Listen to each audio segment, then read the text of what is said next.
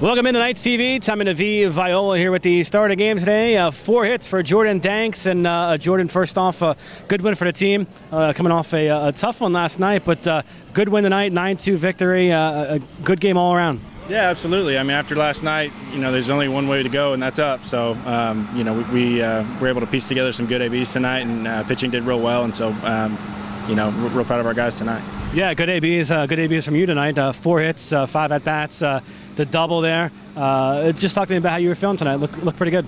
I'm just figuring things out. Been struggling a little bit lately, and so, it's always good to get, find a couple holes every now and again.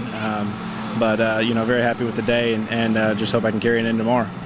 Talk to you about this, and I know you've talked to some media guys about this, but this year, your 4th year here with the Knights, you're starting to come across and picking up a lot of Charlotte Knights records, the triples record now, and tonight another double, 76 all-time in your career. What does that mean for you? It's cool. It also means you've been playing here a little too long, but it is cool to be put your stamp on a little thing. If you're going to be playing here for X amount of years, you might as well do something with it. And so it's a pretty cool accomplishment. I really appreciate it. We appreciate all you've done for us. Last thing I want to ask you about Jason Birkin. Pitched very well tonight. What'd you think about him? I love that guy. Absolutely love that guy. He works fast. Not only is he a good dude, but he's a good pitcher, and he's been doing well for us this whole year, and had another great one tonight. Last thing, as we head on now to Game 3 on Wednesday, what can we expect from the team here? Zach Stewart on the mound.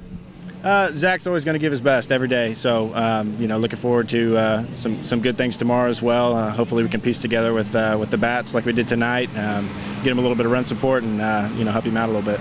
Jordan, thank you very much, and continued success. All right, thank you very much. All right, there he is, Jordan Danks. 4 hits tonight, 4 for 5, 2 RBIs, a double, and the Charlotte Knights pick up a 9-2 victory in Game 2 of this 4-game series. Tommy Navi, Viola, Jordan Danks, the start of the game. We'll see you next time right here on Knights TV.